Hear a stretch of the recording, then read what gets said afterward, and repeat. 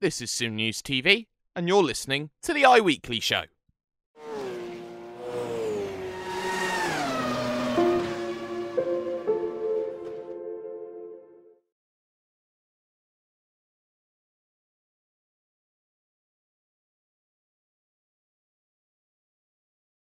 Welcome to the iWeekly show, the premier place for news, headlines, and analysis on all things iRacing, the premier online racing simulator. I am your host for today, Mr. Hashtag Do You Mind himself, Jake Sparey, bringing you the rundown on all things iRacing for the next half an hour.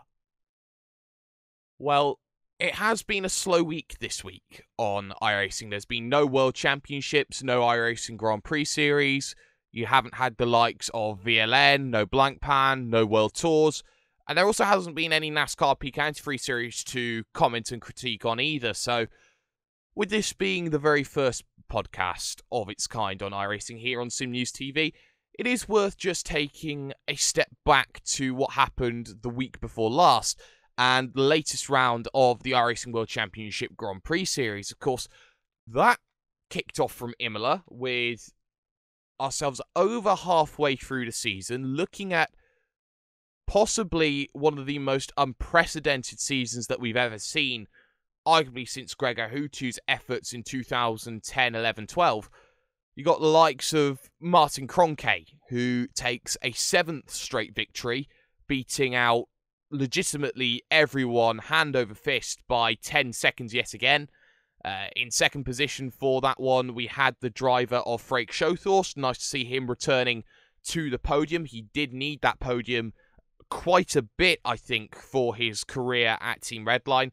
And then Bonnet House, who is second in championship, scoring only his second podium of the season. So I do want to talk about Martin Kroenke first and foremost here in terms of the racing action that went on, because Martin Kroenke is 7 for 7 this season. He's 100%.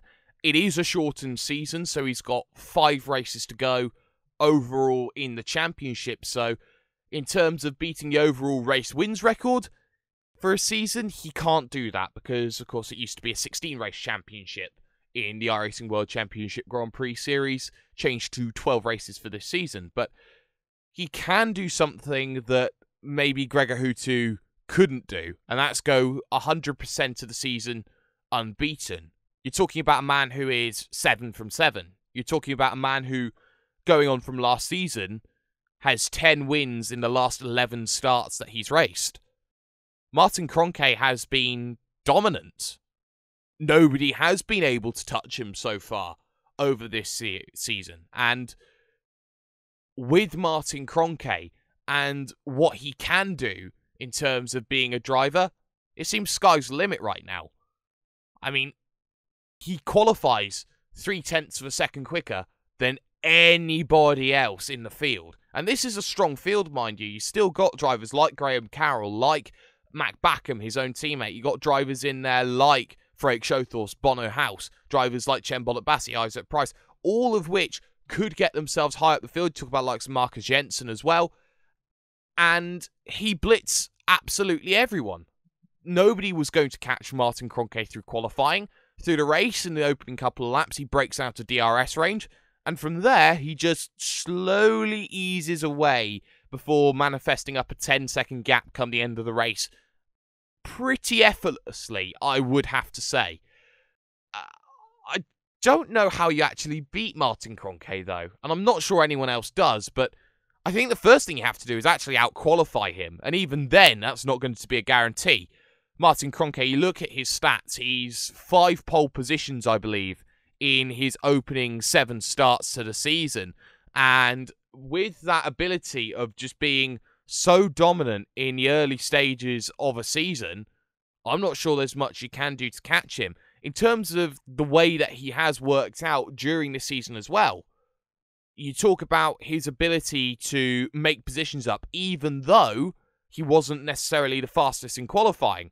Even if you do beat him in qualifying, you have to then go and try and beat him on the one-stop strategy. You got to try and beat him over a race distance, and you've got to make sure that you can hold off on a race pace which nobody so far has managed to be proven otherwise on. I think that with Martin Kroenke, there were a couple of blips in the season where people thought that he was human. You talk about the likes of, say, Sebring, where he has been in a position to be pushing forward quite a bit in terms of the work that he'd been done.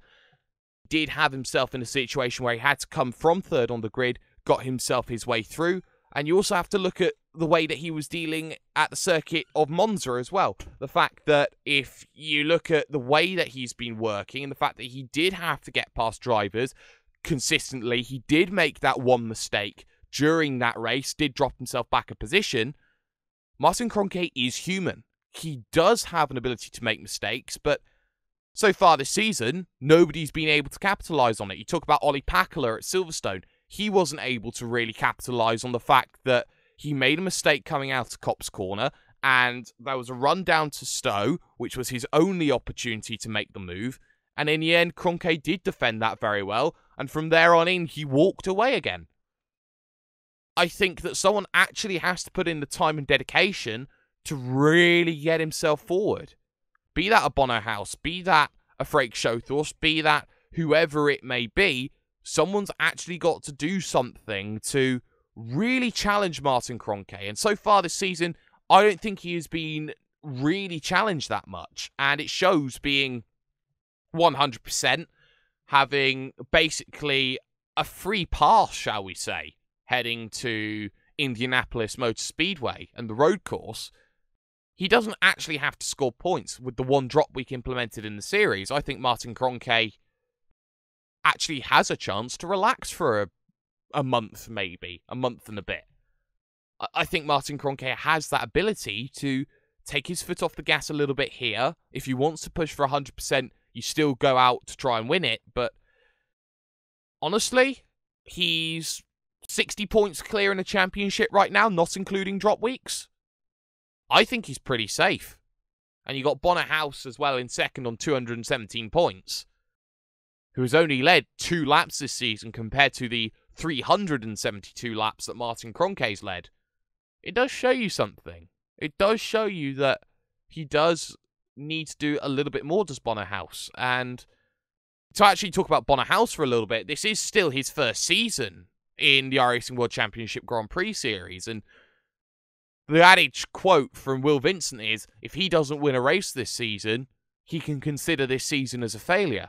And I think quite a few drivers up and down the grid have that same feeling. You talk about drivers like Graham Carroll, you have that feeling about. You talk about Bono House, that feeling. You talk about maybe someone like Gregor Hutu would have had that feeling. But for Bono House, it's been consistency. It's been third place finishes, fourth place finishes, fifth place finishes every single time. He's got 4 finishes inside the top 5. He hasn't retired from a race so far. Qualifies on average 6th. Average finishes around 5th. That doesn't win you a championship, but what it does do, it gives you consistency. And it gives you good points. And it's a very good foundation to build on, especially for a debut season. Especially for someone who, when I looked at in the Road to Pro qualifying, that he did struggle a lot. But Bono House was manhandling a vehicle, and the fact that he was really struggling to deal with the amount of oversteer that the McLaren MP430 gave him. So I think Bono House has developed nicely. He's got used to the vehicle, and I think that now he's starting to push and actually get some worthy results. I think he does need a second place now to keep the championship alive. He needs Kroenke to crash out at 2 of the last 4 events to really give himself any form of a chance.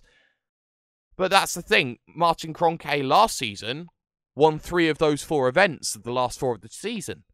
I could very easily see him winning all 4 of them this time round. So it comes down to a fact of where Bono House stands in terms of this race, and if he does get the support of Team Redline behind him. Now, I do want to talk about Team Redline a little bit more, because the big story actually that came out from Imola was Gregor Hutu, 5-time world champion in iRacing, absent for a 2nd straight week.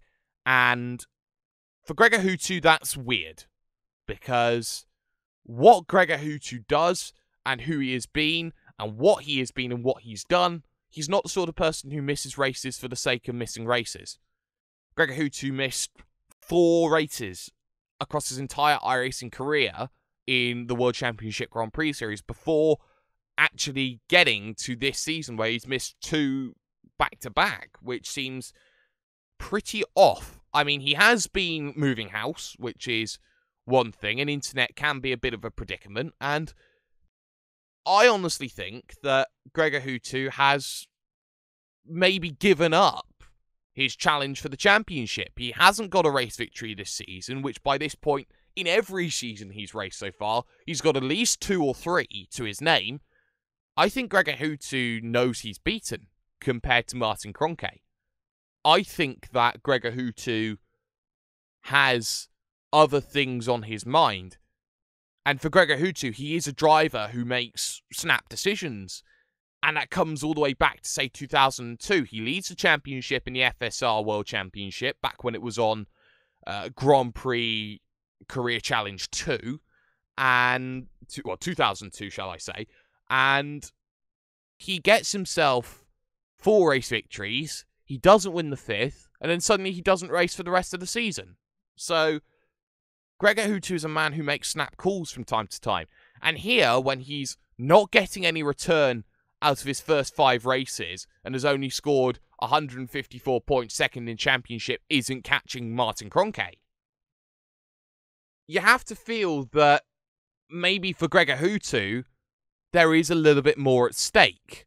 And the fact that he does drop out now means that he's got something else which he values more important than, say, I don't know, the iRacing World Championship Grand Prix Series. And I'm here to propose World's Fastest Gamer, because for anyone who knows what Team Redline is and what Team Redline does, Team Redline does have a very good ability at translating sim racing into the real world and actually creating opportunities for their drivers. You got to talk about their adrenaline program that they've got with the likes of Neil Verhagen and Richard Verschoors, part of the Red Bull Academy, actually using iRacing, using Redline services to develop their ability to go forward. It's no secret that Max Verstappen, who is arguably one of the brightest prospects in Formula 1 right now, is part of Team Redline and is working time after time again to make something happen. I'll give an example of Max Verstappen. He's around the outside move in his debut season at Spa-Francorchamps at Blanchimont. He puts that down to the fact that he was training consistently in the Williams FW31 on iRacing with Atsi Kirchhoff and going round that corner and trying to battle and drive side by side again and again. So he knew how much room he actually had to work with at that time. So Team Redline knows how to make certain drivers work. I mean, you still talk of likes of, say, Lando Norris, who is arguably the cover star right now for World's Fastest Gamer, and should be, and really can be, a great F1 driver in the future if he gets himself up there. I think Lando Norris and the work that he puts in on iRacing, I think that's very crucial to his development as well. But I am going ever so slightly on a tangent here. So to bring it back to, say, how sim racers get out into that real world, you have to talk about Enzo Benito. He's now the official simulator driver for Techeetah in the Formula E series. And to get that position and to have security in that sense from a driver who has really been on the edge of sim racing for the last 2 years, you have to feel. I think that for Enzo Benito, that suits him quite nicely and does him quite a bit of justice. But put more into perspective with Gregor Hutu, World's Fastest Gamer, I think, is what he's thinking about. A guaranteed 1-year deal with McLaren, working on a simulator, working hand in hand with Lando Norris, who he already knows very well, being around the likes of Fernando Alonso, getting guaranteed money coming in, so he doesn't have to do what he does on a day-to-day basis already, because, as we all know, sim racing doesn't naturally pay, or hasn't paid until this year. I think it comes down to a point of Gregor Hutu is getting on. He is in his mid-30s. He doesn't have that same ability on reflexes. He doesn't have that same ability to bounce back and put in all the effort to beat a new upcomer. It's not 2012 again, where he can beat a driver like Hugo Luis, formerly of My3ID, basically VRS Commander SimSport as well. I don't think Gregor Hutu has enough in him at his age to actually beat Martin Kroenke heads up again. I think that for Gregor Hutu, I think he is starting to put all his eggs in the world's fastest gamer basket. You talk about likes of his playtime on Steam even, which I had a look at, and he's put in over the last 2 weeks at least 50 hours on R-Factor 2.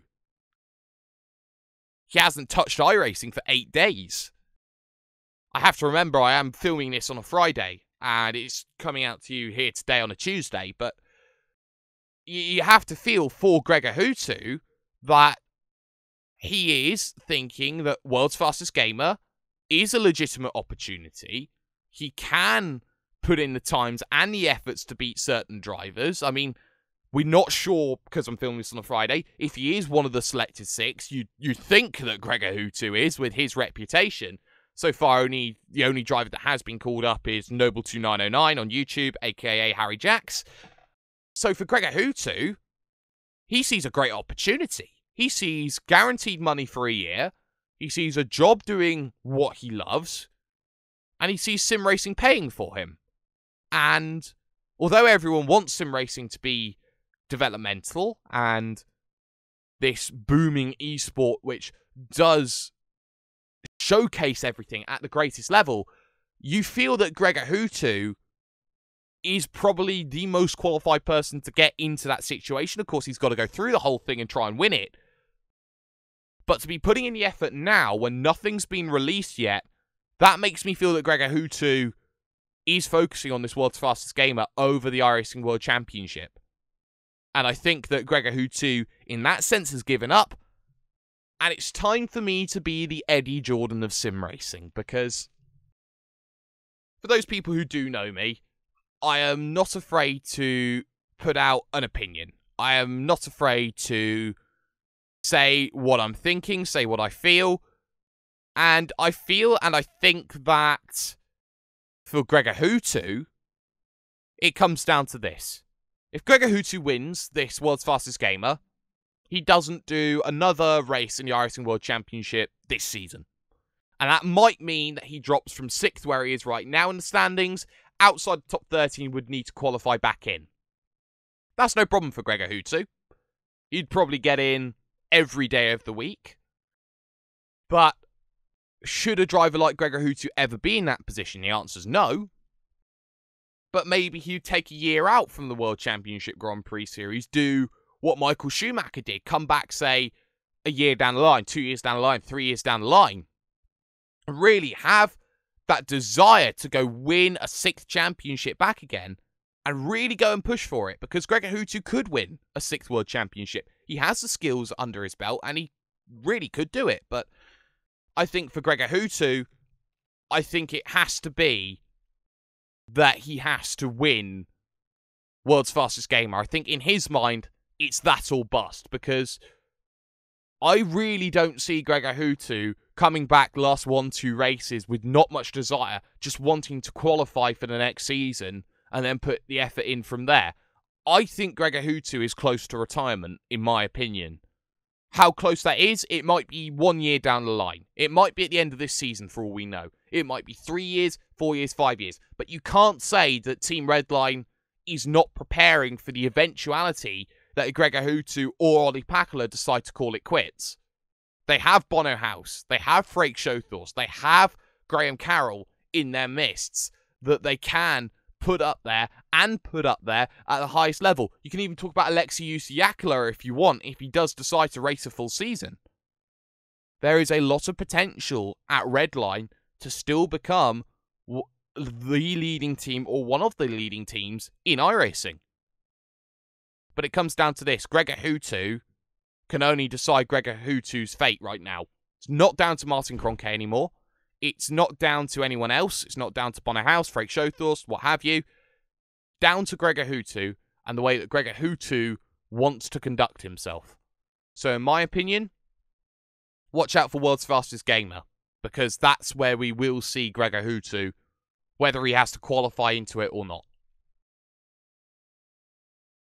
From there, though, you do have to still talk about the iRacing World Championship Grand Prix Series a little bit more, because Frake Showthor's second position really did need that second position. He was dropping back in the championship. He was struggling a little bit to get results. His qualifying had been okay. His race pace had dropped him a little bit further back. He had some disappointing qualifying and an even more disappointing race at Monza. Did take a week out to really try and find himself again, but he is back up there, second position during the race, holding off Bono House, his teammate. And Frake Showthorst is showing that he's not just some added baggage. I think Frake Showthorst needed a good result and has a good result. Now P5 in the championship, needs to crack on, needs to push, needs to start really trying to work with Bono and Ollie and Graham as well to really find the setup and find the pace that beats Martin Kroenke. It's also Frake Showthorst's first season. Take no credit away from him. We talked about Bono House, talked about Frake Showthorst. We do need to talk about Marty Piatella, though, for VRS Coanda Simsport, because he starts from 19th. He has an awful qualifying. He makes his way up through the field. He finishes P5. He's now third in the championship. And you ask yourself, what has Marty Piatella done this season? The answer is not very much. He's just finished consistently. Marty Piatella is the most underrated driver in the field. He doesn't do things glamorously. He doesn't score the big results, but he scores the consistent results, and he scores again and again and again, and that's why he's position 3 right now with a drop week still to be applied. I think Marty Piatella is very underrated, as I've said before, but I think that Marty Piatella could be a driver that could lead a team at some stage if he did ever decide to go away from VRS Coanda Simsport. Marty Piatella is so valuable, but yet at the same time, because he's so valuable, he is very undervalued to what he brings to VRS Coanda Simsport. I think Marty Piatella does a very good job in that area. You have to talk about the fuel-saving issues that were present at the iRacing World Championship race as well. Drivers like Chembol at Bassi fell back due to running out of fuel. Daniel Wensing for the Radicals Online team started running out of fuel. You know, people did struggle. It allowed drivers like Isaac Price of Core Sim Racing, of course Chembol at Bassi, also Core Sim Racing, to get a best result of the season of position number 7. And for Core Sim Racing, I like the direction they're going. They were pretty much nowhere in the World Championship Grand Prix Series, you could argue, even in January. And then suddenly, with Apex Racing UK shedding drivers left and right, Core Sim Racing picks up a couple of drivers, and they have themselves this really nice group, this really nice collective and friendship that really could do something come 2018. They're already doing well in Blancpain. They're leading that one, potentially 1-2 at the moment, but I'd actually watch out for Core Sim Racing next year. I reckon they could make some really big challenges and really move forward to challenge the likes of Redline and Coanda. With that done, I do want to move on to something a little bit more into the future here on iWeekly, shall we say. And that's my heads up at this stage of the year, we're recording in July, for the Road to Pro. Because there will be drivers who want to get into that iRacing World Championship Grand Prix Series. There are 20 spots available, and I reckon there will be drivers who will be pushing to get themselves through. It's not concrete who's going to go out and will have to re-qualify back in, but just to give an example of some of the drivers who are technically out at the moment, you got Mitchell de Jong in position 31. I reckon he'll do at least 2-3 more races, get himself back up inside the top 30. That much do you have to worry about. It'll be a massive shock if he is locked out. Got likes of Lucas Gotch for MSP Phoenix Racing. I do expect him to re-qualify again. I don't think he's had the support this season to really keep himself going. I have worked with him before. He is someone who does work very well with a core group around him. Talk about drivers like Michael Dinkle for Apex Racing UK. He shouldn't be down there. Drivers like Diogo Oliveira, I think, could put in a little bit more effort, maybe race a couple more times, get himself up there for the Positive Sim Racing team. Drivers like Marin Cholak, actually, former World Touring Car Championship driver, really shouldn't be down here. Same could be said for maybe Someone like Riley Preston, who has been very unlucky. I know that he has maybe a couple of work commitments, which is stopping him from racing. And actually Robin Friscops as well, and Jake Sturgis, both Inex Racing drivers, only done the one race this season. Inex have really scaled back their effort and have decided to focus more on blank pan, and I think for Inex, that does work for them, but they've sort of left Joni Tamala on his own, which I don't quite like from Inex, to be quite critical, and I think that they can do a little bit more of that in the future. Besides the point, there are a few drivers who I think could make their way through to qualifying next season that really should be on your radar for anyone that is listening here on SimNews.TV to get yourself forward. Drivers like, say, Jerome Krakel for the Origin Front Row Sim Racing team. You talk about a driver here who's an FSR champion in 2016. You talk about Bonner House being a 5-time champion. Granted, the field's maybe a little bit weaker in 2016, but Jerome Krakel is a champion. He has respect, and he has a level about him that says that he can go out and win races at a very, very high and substantial level.